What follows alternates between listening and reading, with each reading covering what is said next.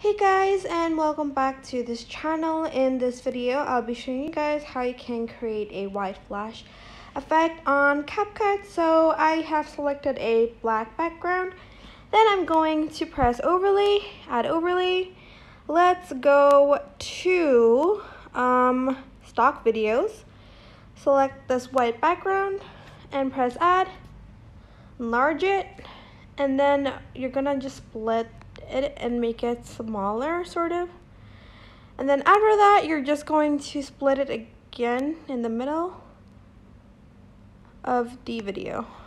Go to the first one and then go to animation, fade, and choose fade in.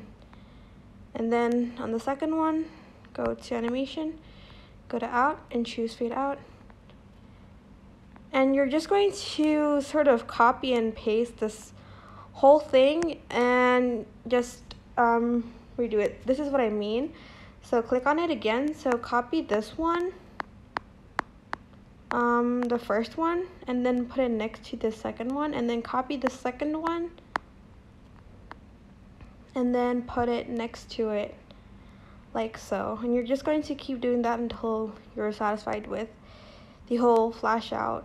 Wait, the whole white flash, that's what I meant. That is basically it. I hope this tutorial was helpful for you guys. Don't forget to like, comment, share, and also subscribe to this channel if you haven't done that.